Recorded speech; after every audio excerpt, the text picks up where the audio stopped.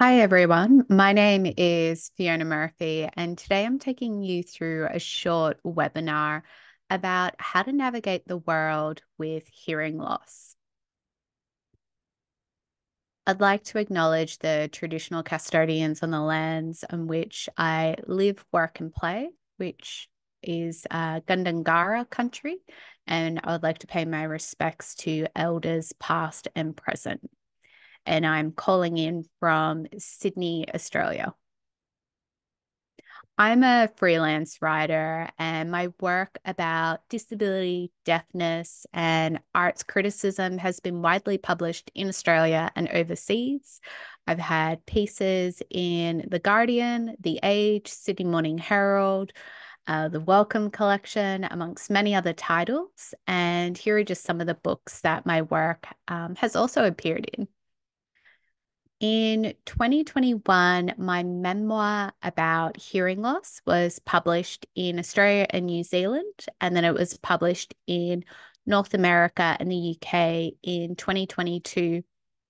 And this book is really about my experience of hiding my deafness and keeping it a secret, which I kept a secret for over 20 years. So, a lot of this webinar is not just all the wonderful things about navigating the world with hearing loss, but hopefully it's a relatable conversation about the difficulties of navigating the world and some tips and tricks I've learned along the way and how I developed my confidence to even talk about being deaf. That's something that I really struggled with. And I'm quite conscious that many people watching will have different experiences of hearing loss. My own experience was being diagnosed as being profoundly deaf in my left ear when I was a child, and that was picked up because I was having difficulty learning how to read and write. My doctors believe that it was more than likely that my hearing loss developed in utero. So, really, it's only something I've only ever known what it's like to be deaf in my left ear. However, as I've gotten older, in my early 30s, my hearing loss experience has changed because I've got a condition where I'm progressively losing the hearing in my right ear. That condition is called otosclerosis. So I've had that really unique experience of always knowing one kind of deafness, but having to navigate what it's like to progressively lose my hearing as well. So I've certainly learned that some strategies that I had previously used in my teens and 20s aren't effective anymore in my 30s, which is a really interesting conversation to have as well.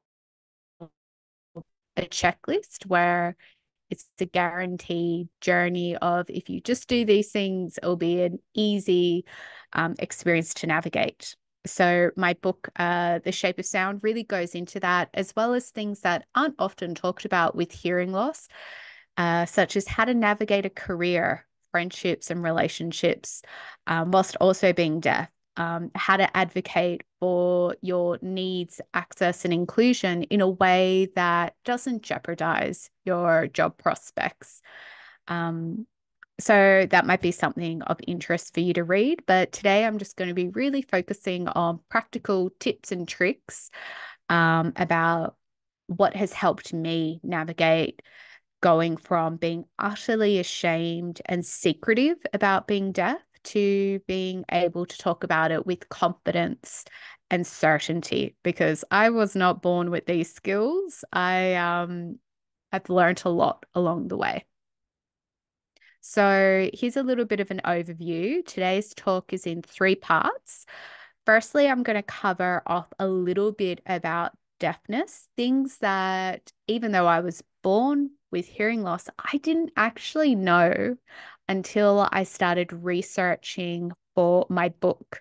So I wanted to cover that today, just in case you've been experiencing hearing loss and these might be things that you haven't quite connected to your hearing loss journey. I'm definitely going to cover asking for access, something again I hadn't known about until my late 20s and early 30s. And this is something I am still learning about as my condition fluctuates, as well as some tips and tricks, because hearing loss isn't about doing it alone. It's something that friends, families, colleagues need to be aware of in order to know what's the best way to respond. So the first section, thinking beyond your ears. It's a little bit of a pun there, beyond your years. And this section I get really, really passionate about because it was like so many puzzle pieces falling into place when I was researching my book and spending a lot of time reflecting on my own journey with hearing health and hearing loss. So, deafness isn't just a condition for your ears, it impacts your brain and your entire body. So, the first thing I wanted to cover off on is listening fatigue. This is something I didn't realize that I was experiencing on a daily basis. I didn't even know it was a concept until my late 20s. And what it means is that if I'm listening and having to pay an incredible amount of attention to understand information, that is cognitively demanding because essentially I'm trying to piece together puzzle pieces of what someone's saying to me. So if I'm in a loud, busy environment, and I'm trying to have a conversation with someone, that is going to be infinitely more taxing on my brain than if we were having a one-to-one conversation in a room where there's no background noise. Just even knowing the concept of listening fatigue completely transformed my understanding of deafness in general, that it is more than just your ears, but it also involves your brain. Now, the other thing that has been instrumental for my understanding of deafness is deaf anxiety. I'll share a quick anecdote of this that might kind of demonstrate how clueless I was about the connections between deafness and mental health. So I was seeing a dermatologist to have a skin check. Unfortunately, skin cancers run in my family. So I was feeling a bit nervous about this initial consultation, which I think wasn't surprising for me. I was quite scared what they may say about the possibility that I would have skin cancer. So I booked the consultation. I arrived quite early because it was of great importance to me. And I was sitting in the waiting room, and it was a beautiful building with these enormous lofted ceilings. And it was quite a luxurious dermatology department where they had aquariums, and it was quite a large space with those vaulted ceilings, like I said. And as I was sitting there, I was anxiously looking out for the dermatologists because their rooms were in the back. And as a deaf person, your eyes are so important. I couldn't actually see where the dermatologists would come out from because there were several working there. So already I was in a state of high alert because I wasn't sure when my name was going to be called. And I certainly didn't want to miss my appointment because I wanted to make sure I had my skin checked. So I was a little nervously waiting for my name. And when it was called out, I went in to have my skin check. And if you've ever had your skin checked, everything is checked. And at the end of the consultation, the dermatologist said, "Great news. You don't have any suspicious looking marks. It doesn't appear that you have skin cancer. Obviously, you need to come back every year, but it looks fine." But have you ever spoken to anyone about your excessive sweating? It's like, no, what are you talking about? And the dermatologist proceeded to go through all my treatment options to manage what she believed was an embarrassing condition that I had.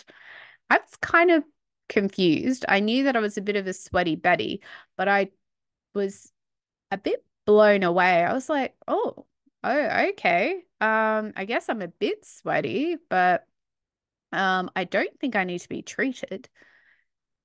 Anyway, 12 months pass, and I kind of brushed that off as being quite a funny interaction. I was like, it's so funny that my dermatologist thinks I need to have Botox injections for being a sweaty Betty. I go back for my annual checkup 12 months later in the same setting, those lofted ceilings, the aquariums with all the exotic fish bubbling away in the background. And I'm nervously waiting to hear my name be called out again. My name gets called. I go into the consultation room and I have the consultation again. Great news. No signs of suspicious marks, no signs of skin cancer. But she brings up my sweating issue again. The difference this time, the penny dropped. I knew at this stage that that waiting room environment was not conducive to a deaf person.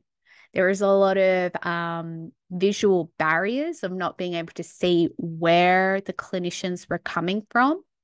I was having to work really hard to listen out for my name because of the acoustic properties being horrendous in there with those lofted ceilings and that background noise of the bubbling aquarium going bop, bop, bop, bop, bop, bop in the background. It was provoking my death anxiety. I was breaking out in the most horrendous sweat because I was so nervous of missing out on getting a skin check. And yes, I was quite nervous anyway because of the family history of skin cancer. But I realized actually this is situational anxiety. Once I realized what the concept of death anxiety was, I started to notice it come up again and again and again. So if I was at a party where there was a lot of background noise, I would notice that my heart would start racing. I would break out into a sweat and I would just be so flustered and hypervigilant and switched on. I started to make the connections more and more between my mental health and my deafness. And that was a really big shift in my understanding of what allows me to relax and to hear well. Because unfortunately, the more anxious you are, it actually makes it quite difficult to navigate noisy environments and conversations because your brain is whirring at a million miles a minute. And that perpetuates my listening fatigue. So, all these puzzle pieces have just helped me start to go, okay, if I'm in a certain environment, I'm more than likely going to feel death anxiety and I'm going to fatigue more quickly. And if I'm not managing these things, the third thing will happen: mood swings and irritability. So, to go back many years, before I knew about listening fatigue and deaf anxiety, I used to think I was incredibly lazy because after school every day, I would feel flat out exhausted. I would come home and throw myself on the couch and just feel like lead. I was so heavy and fatigued. Or I felt really erratic. I would go from being really enthusiastic to suddenly just like, oh, overwhelmed and not wanting to see people. My moods would go up and down, up and down. Now, my friends and family have told me, actually, that's not our memory of it. You always seem pretty even keel. But internally, I felt like I was all over the shop and I just couldn't keep up with people. Again, it's only looking back, I realized, yeah, those are the points when I had tipped past my ability to listen. I had entered the fatigue zone.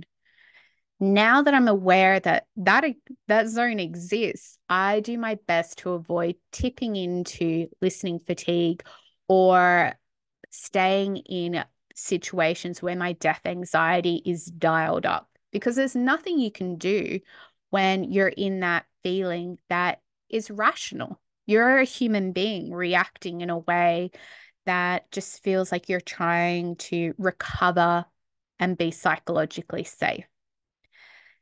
Knowing these puzzle pieces has really helped me navigate the world, and I feel much more in control and settled in myself.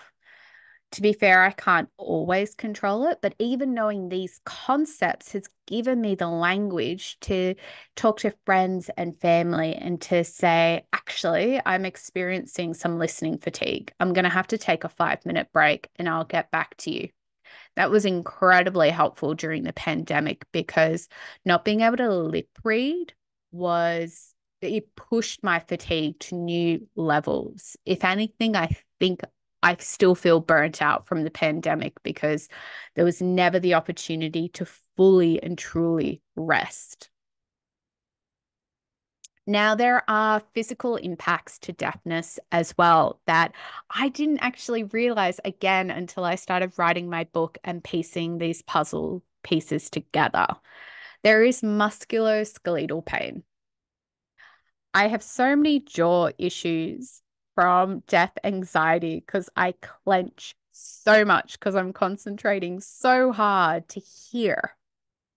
I also experience a lot of joint stiffness. And I should flag that I'm a physiotherapist by trade. So musculoskeletal health is my bread and butter. But I didn't even connect these dots for so long. Now, it makes so much sense now that I know. I experience a lot of joint stiffness and neck restriction because I'm constantly preferencing my hearing ear towards voices and towards the direction of sound. So quite often I'm angling my head and twisting it so that my right ear, the one that is only moderately deaf, is able to pick it up. So I'm actually quite stiff on the left side because I'm not, I can even see myself in the camera. I'm so stiff on that side. Once I realized that connection, I realized, oh, no wonder I feel just so tightly bound up in my neck, shoulders, and back. I'm so skew because of that hearing. And thankfully, because I'm a physiotherapist by background, I've been able to continually support my body by doing stretches and muscle releases to augment that and offset it. I'm never going to get completely rid of it because it's just perpetual. I'm doing it every day unconsciously of preferencing my hearing ear towards conversation. Now, there are a few tips and tricks I'm going to share soon that I've helped alleviate that musculoskeletal pain. But I really just want to impart in this section that deafness is more than just your ears, it impacts your entire body. Now, I'm going to quickly share another quick anecdote to illuminate that connection between the cognitive and physical. And this one's a bit hilarious, but as a deaf audience, I'm sure some of you might relate. I'm not sure, actually. So I have always slept on my right ear. This is something that I've utterly loved about being deaf, is that I can put my hearing ear onto a pillow and block out the world. I have had the deepest sleep because of that, because essentially I've blocked out all my hearing and I've been able to sleep on trains, on planes, automobiles, wherever, because essentially I can't hear anything. Now, this is a pretty entrenched habit. I just don't fall asleep if I'm sleeping on my left ear. It's like my brain knows the trick to a good sleep, always sleep on the one side. I didn't realize this, but it took until my late 20s, early 30s to realize that in instances where I'm sleeping in a new environment, say I'm traveling or in a new hotel, in the middle of the night, I will lift my head off the pillow without consciously realizing it. I will hover my head above the pillow because my brain is unconsciously anxious of being in a new, unknown environment. And my body is trying to listen and gather information whilst I'm sleeping. So I will literally hover my head above my pillow for God knows how long, just so I'm getting enough information, which blows my mind that I've got one habit of always sleeping on my right side that is so powerful that I know that I won't roll over, yet my brain needs enough information that I've developed another habit to compensate its need for information that I literally will hover my head above a pillow. Um, the body and brain is pretty remarkable. But it took me years, years to realize that I have this frustrating habit of listening out for things. And I do it, now that I've noticed this pattern, I do it so much in certain environments where I don't want to miss the alarm if I'm catching a flight, or if I'm sleeping in a hostel dormitory and I don't know the people around me. There are certain triggers that will initiate this habit. It's really frustrating because I will wake up with the most horrendous headaches and neck pain, because it's not very healthy to hold your head and hover it for hours and hours at a stretch. But it's also really taught me about my body's need, what it needs to relax and to sleep well. So in recent years, I've purchased a vibrating alarm, which is a small little alarm that I can slip under my pillow. And my brain then knows, don't worry, Fee, you're going to feel the alarm go off in the morning. You can let yourself rest. Um, and so that's a little thing that I'm not sure anyone else experiences, but it really shows you how complex hearing loss is and how hard your body is working to navigate the world whilst being deaf. Now, number three on here is something that I'm sure a lot of you have experienced is headaches. This was a really slow penny drop moment for me where it honestly did not occur to me that headaches and deafness were intertwined. Again, to remind you, it's more than likely I was born being profoundly deaf in my left ear. It is all I have ever known. I've had nothing else to compare it to. And it was only really when I was treating people as a physiotherapist and they would come in and describe their headache symptoms that I realized, holy heck, I can't recall a day without jaw pain or a headache or neck pain.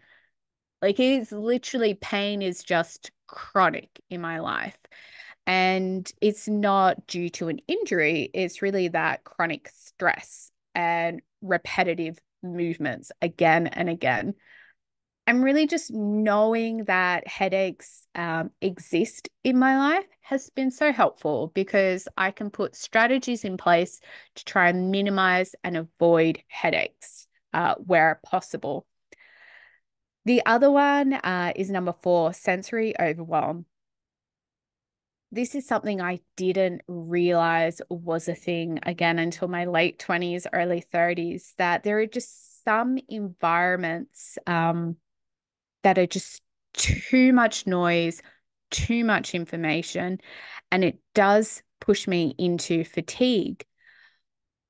But I'd been using strategies for a long time to navigate that without realizing it. So I'll share another story. For my early 20s, I used to go out quite a lot to pubs and clubs with my group of friends. Kind of classic, usual stuff in your early 20s is to go out quite a bit.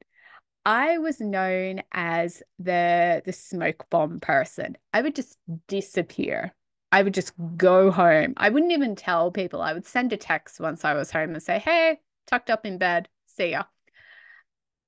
I was notorious for it. And I just thought it was just a habit that I just had where I would just get sick of being out and off I would go. Um, Often on reflection, I realized I had reached the point of sensory overwhelm that I was no longer capable of being in the environment, I would just flee from it. I would do whatever I could to just leave and go home.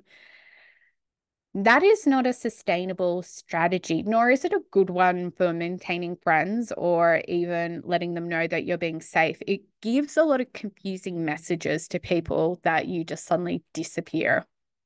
Once I had the language of knowing what sensory overwhelm was, it allowed my access journey to improve. So I could articulate to friends and family, like, I've reached my limit, I'm heading off now.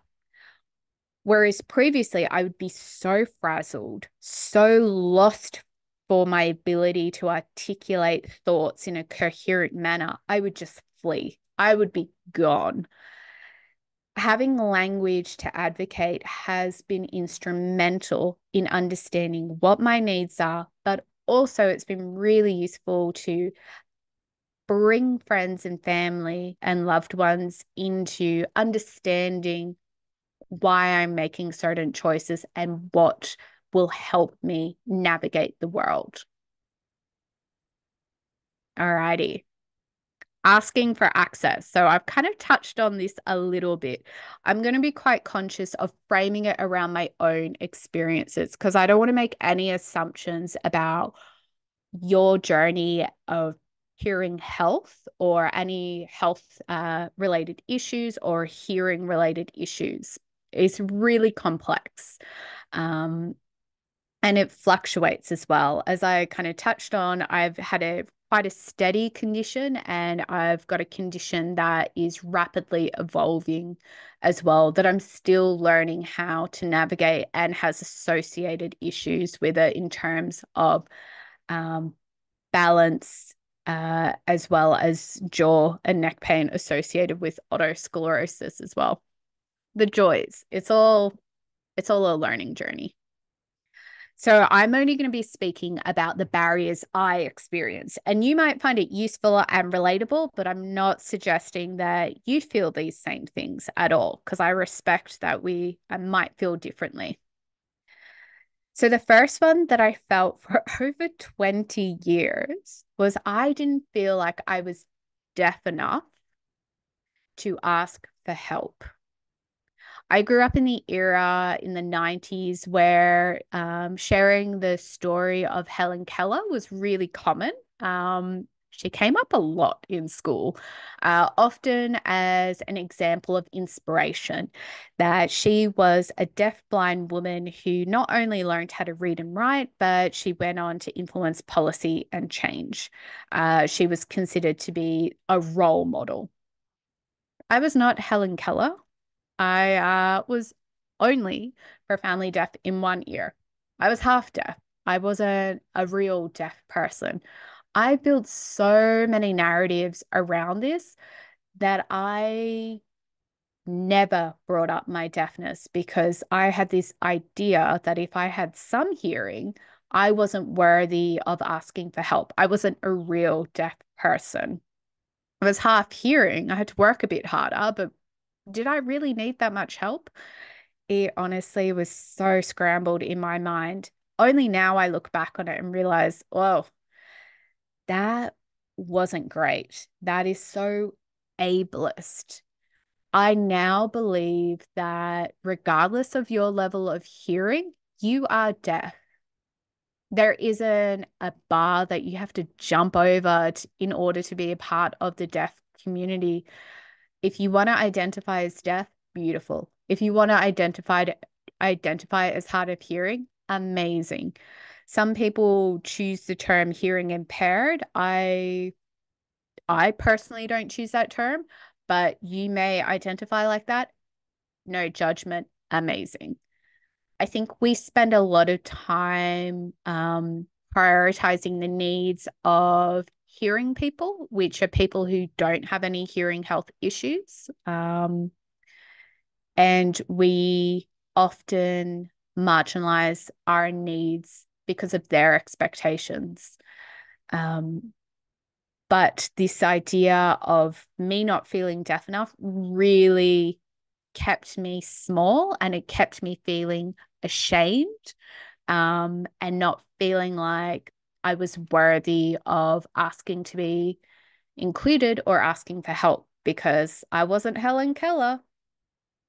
Another thing that is wrapped up in this, and some of these contradict one another, that's the mind scramble of navigating a disability or deafness. It is such a mind scramble. We do so much work to make the lives of non-disabled people so easy. I had this notion that I didn't want to be a burden. I had this idea that asking to be included was asking for more. I felt like I was putting other people out if I spoke about my deafness or asked for access and reasonable adjustments. I had this really ableist idea that it was making their lives difficult, which I don't believe that anymore. I got proud through practice. I got proud when I started to hang out with other disabled people.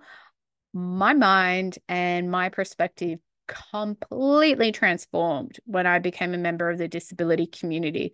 I suddenly realized, why am I putting myself down all the time?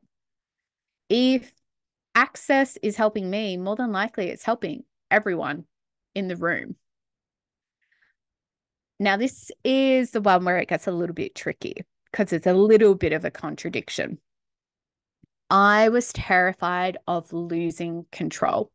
If I disclosed my deafness, I knew that it would become harder to get a job, or other people will start making assumptions about me and they would decide what's good for me. They will decide how I would get information. And this happens all the time. It still happens where people act in a paternalistic way when they discover you have a disability because they're just trying to help. And by just trying to help, they don't actually know how to help. They start making decisions on your behalf of deciding where you should sit or who you should talk to or how you should receive information. That's something I'll talk a little bit more in tips and tricks, but I was terrified of losing control of conversations, job opportunities. Um, I was afraid that I would no longer be invited to social events because other people would start worrying about my fatigue levels or my ability to communicate. It's a lot. That's something I still have to navigate, this idea of not needing or wanting to control everything in terms of being included. It's a really tricky one because it kind of almost links into being a burden. Like, no, no, it's all right. I've got it. I can handle this. I know what I'm doing. I can figure this out all by myself. Um, it's this loop that feeds into itself. Now, the fourth barrier that I experienced, and I still experience, to be honest, is not being believed. So, if I build up that confidence and courage to disclose that I'm deaf and let go of feeling like I need to be in control, let go of that feeling of not being a burden, let go of that feeling of not being deaf enough, and I disclose and tell people, hey, I'm deaf. This is what I need. Not a lot of people believe me. And I have been told many times that I don't look deaf, that I don't sound deaf. And for a long time, this really rattled me because I didn't feel like they believed me at the core. And I used to over explain and thought that if I just gave them my entire medical history, they'll automatically believe that I'm deaf. Unfortunately, that's not the case, and it really highlights other people's stigma. That's the essential bit that I had to learn, that their views of not believing me isn't a reflection on me and my disability and deafness. It's actually highlighting their perceptions and views of the world.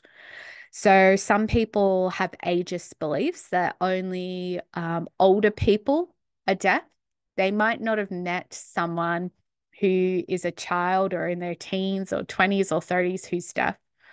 They might not believe that somebody who is deaf can hold a job. and be successful and articulate and educated. They might just believe that deaf people cannot do any of those things and just stay home all the time. They might believe that a real deaf person wears hearing technology, such as hearing aids or a cochlear ear implant. Now, I don't wear any technology at this stage, and that's for a couple of reasons. And I feel pretty comfortable telling this to all of you because it's more than likely you've experienced some of the complications of hearing technology. Hearing technology does not cure or fix deafness, and it doesn't work for everybody and everyone's conditions. So, my profound hearing loss in my left ear could only be modified by a cochlear implant. That wasn't an option for me in the 90s. And I don't really feel like having that surgery in my 30s because my body and brain is used to not hearing with my left ear. If anything, it would be more traumatic and confusing if I suddenly opened up that pathway in my brain.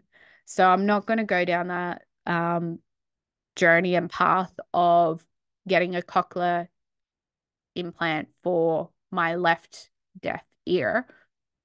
And my right ear that's progressively losing hearing is due to a condition called otosclerosis. And that means the bones in my ear are hardening. It's a completely different condition to my left ear. It's quite ironic that I have it, but it means that the conductive hearing is worsening over time. So a traditional hearing device, hearing aid, isn't going to work. And I might have to get a bone anchored hearing aid at some stage, which is an implant into the skull, which is quite a big decision that I'm delaying at the moment. That's all really complex. And people don't actually care about that information when they're making their assumption. I've fallen into that trap many, many times of trying to educate and explain why I don't wear hearing technology. And I've actually given up on that now because it's quite a burden on me to explain all of that. And essentially, the person who's making that assumption doesn't really care about it. They just cannot fathom that a deaf person would have the capability to communicate, or they might be really concerned that I didn't actually know about hearing technology and they feel like it's their job to highlight it to me because maybe I haven't heard of hearing aids before. It's again all about them and what they're trying to satisfy in themselves. It's never a reflection on me. And that's been a really big learning curve for me. I'm still honestly trying to navigate it because it's not a nice feeling of not feeling believed when you disclose. But I've gotten a lot better at not trying to fill in their knowledge gaps all the time and trying to assume what their motivations are of when they're making assumptions. That was a really long rant. Now, the final one is really important, and this is a beautiful segue into section number 3 of tips and tricks, is I often didn't bring up my hearing loss and deafness because I didn't actually know what to say for a very long time.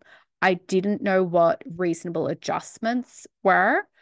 I didn't know what the word accessibility meant, to be honest. And even though I'm a physiotherapist, I had no idea how to navigate a conversation about accessibility. I just had no idea. I had to learn about it. I had to learn what it is I was actually asking people because asking about access really isn't about telling someone your medical history. Not at all. And that took me a really long time to find that out. It's more about advocating for specific needs that you have. And that's the big secret that I want to say today. Tips and tricks for asking for access really comes down to being specific. So when I'm asking for access now, I've got a really neat sentence that I tell people. I tell people I hear best when there's minimal background noise, good lighting, and I can see the face of the other person speaking. I don't need to explain those three things to people. I'll explain them to you. But it saves me so much heavy lifting of saying, hey, I rely on lip reading. Can I see your face when you're speaking? I keep it really simple. It's just I need to see the person's face. Good lighting allows me to hear better because I rely on my eyes. So if there's a lot of shadows cast over someone's face, or if it's a really dark room and there's a lot of strobe lighting, or um, it's just dark like a cinema or something like that, I'm not going to hear that well at all because I rely again on my eyes. Um, and minimal background noise ties into that sensory overwhelm and processing of information. It has taken so much practice and repetition for me to get it down to a one-liner, a really quick one line that I remember all the time. I hear best when there is minimal background noise, good lighting, and I can see the face of someone speaking. I can make it more elaborate and give more information if required. It also explains to people that I do have some residual hearing, but I hear best when all these access components are built into it. So it kind of gives them a little bit of guidance, but it certainly doesn't feel like I'm divulging my entire medical history to them. You can also see that the succinctness of it is because I've already understood listening fatigue, deaf anxiety, sensory overwhelm. I've understood that deafness is not just in my ears, it impacts my entire body. Now, to be fair, if I will go to an event where I'm speaking or doing a panel, I will still have to work with them to come up with the best access solutions. And I actually prefer that. That gives me that sense of control that I crave. But also, I know that they're not going to actually know what suits me best.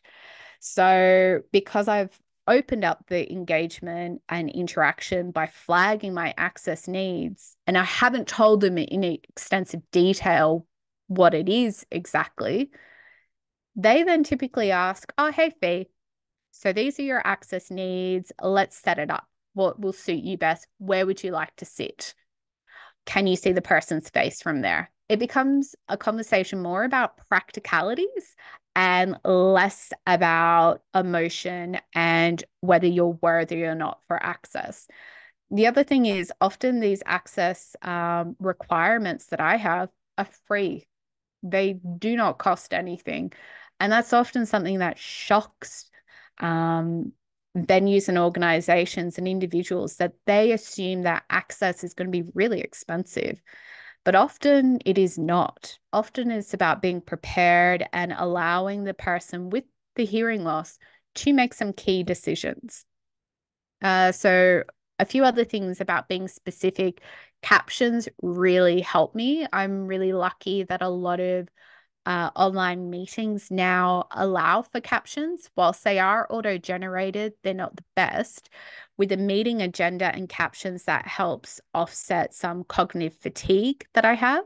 I also advocate for regular screen breaks, which a lot of meetings that I'm part of on a regular basis, everyone benefits from a quick screen break. And I use that screen break so I'm not listening. Other people use it to stretch, go to the bathroom, get a drink. It literally benefits everyone.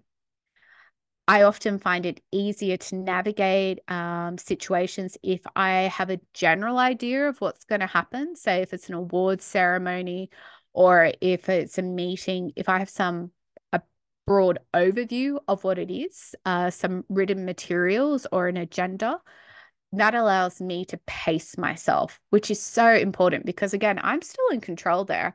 I can duck out, go to the bathroom during an intermission or step outside just to allow my brain to rest for a few minutes, because then I know, all right, Fee, you've got to get through 90 minutes, have a rest, let your brain just not listen for a moment, and then back into the room you go.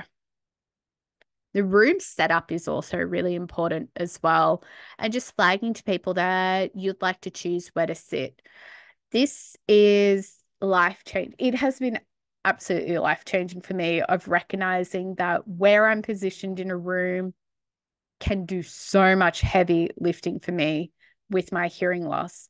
So I rarely sit in spaces where I don't have my back against the wall. That helps my death anxiety to no end, of knowing that I don't have to be hyper vigilant, that something or someone is going to come up behind me. So my desk at work, I've got my back against the wall. I'm able to see the room and the door as people come in.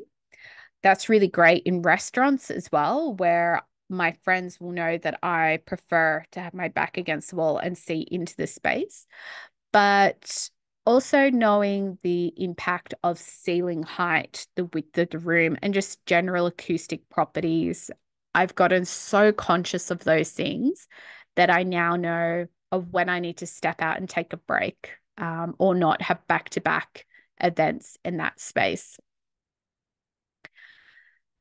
Being specific helps you to navigate it, but it also helps other people help you as well.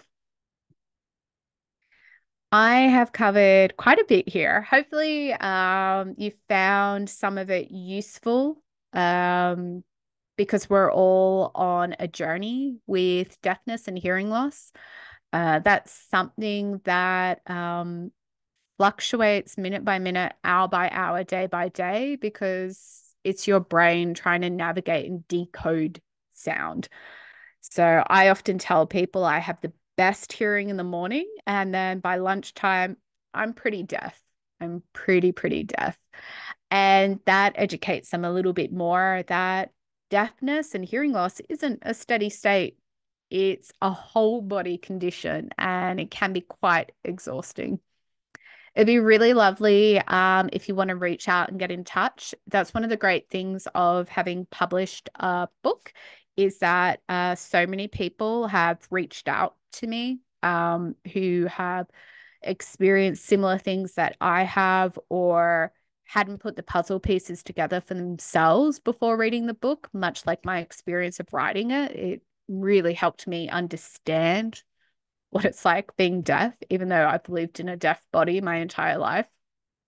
Um, so you can pop over to my website, which is www.fmurphywriter.com, or you can pop over to Instagram, where I share a lot of tips and tricks about accessibility, and that is at accessible.communications.